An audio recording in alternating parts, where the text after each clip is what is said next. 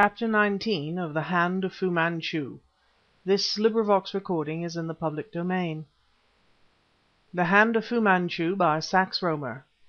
Chapter 19. Zagazig. Fully 2 weeks elapsed ere Nayland Smith's arduous labours at last met with a slight reward. For a moment the curtain of mystery surrounding the Si Fan was lifted, and we had a glimpse of that organization's elaborate mechanism. I cannot better commence my relation of the episodes associated with the Zagazig's cryptogram than from the moment when I found myself bending over a prostrate form extended upon the table in the Inspector's room at the River Police Depot. It was that of a man who looked like a Lascar, who wore an ill-fitting slop-shop suit of blue, soaked and stained and clinging hideously to his body.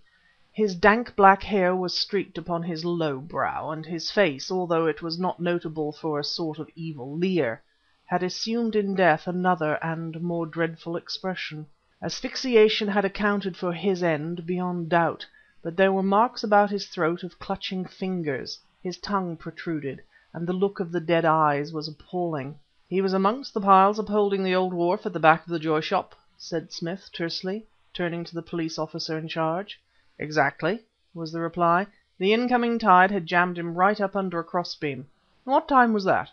"Well, at high tide last night. Hewson, returning with the 10 o'clock boat, noticed the moonlight glittering upon the knife." The knife to which the Inspector referred possessed a long curved blade of a kind with which I had become terribly familiar in the past. The dead man still clutched the hilt of the weapon in his right hand, and it now lay with the blade resting crosswise upon his breast. I stared in a fascinated way at this mysterious and tragic flotsam of old Thames.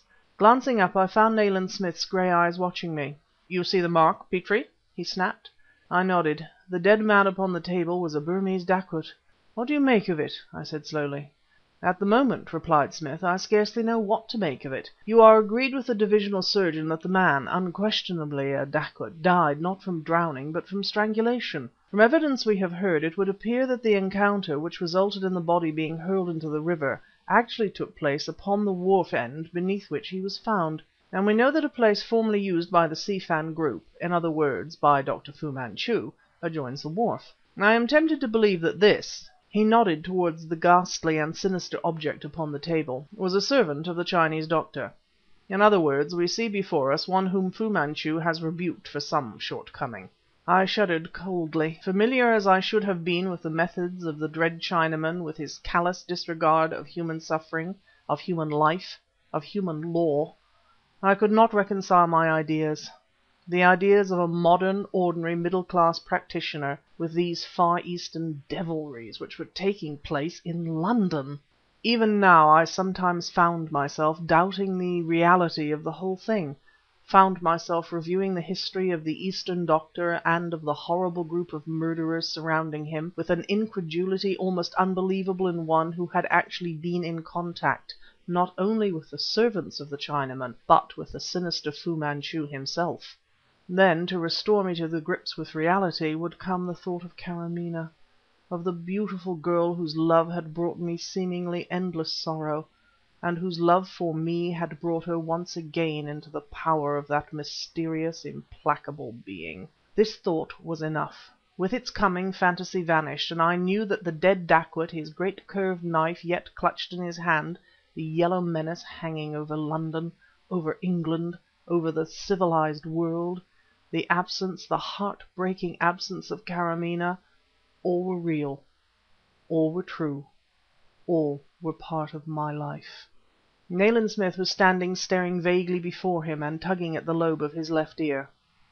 "Come along," he snapped suddenly. "We have no more to learn here. The clue of the mystery must be sought elsewhere." There was that in his manner whereby I knew that his thoughts were far away. As we filed out from the River Police Depot to the cab which awaited us, pulling from his overcoat pocket a copy of a daily paper— "Have you seen this, Weymouth?" he demanded. With a long, nervous index finger he indicated a paragraph on the front page which appeared under the heading of "Personal." Weymouth bent frowningly over the paper, holding it close to his eyes, for this was a gloomy morning and the light of the cab was poor. "Such things don't enter into my sphere, Mr. Smith," he replied, "but no doubt the proper department at the Yard have seen it."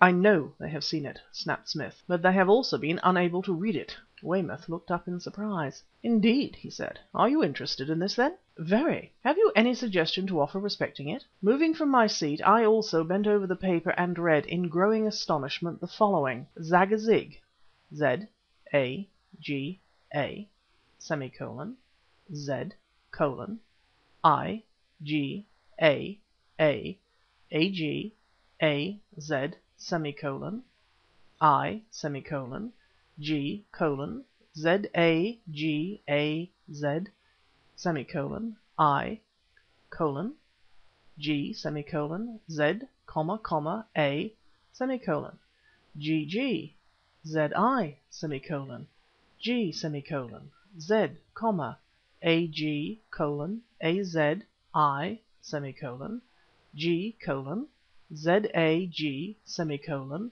A colon Z comma I G colon Z comma A G comma A colon Z comma I G full stop. This is utterly incomprehensible. It can be nothing but some foolish practical joke. It consists merely of the word Zagazig repeated 6 or 7 times, which can have no possible significance. "Can't it?" snapped Smith. "Well," I said, "what has Zagazig to do with Fu Manchu, or to do with us?"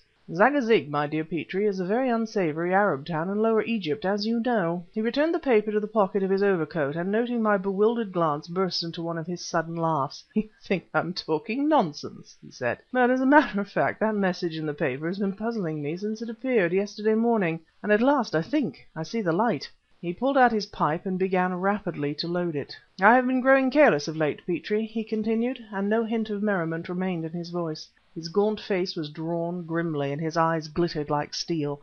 "In future I must avoid going out alone at night as much as possible."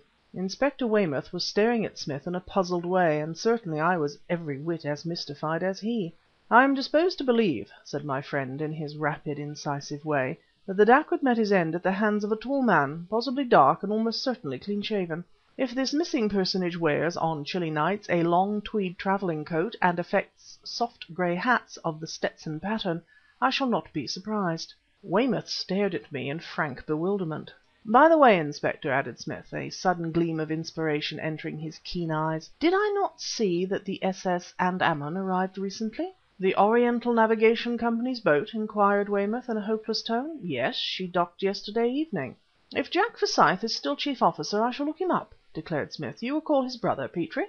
"Naturally, since he was done to death in my presence," I replied, for the words awoke memories of one of Dr. Fu Manchu's most ghastly crimes, always associated in my mind with the cry of a night hawk. "The divine afflatus should never be neglected," announced Nayland Smith didactically, "wild though its promptings may seem."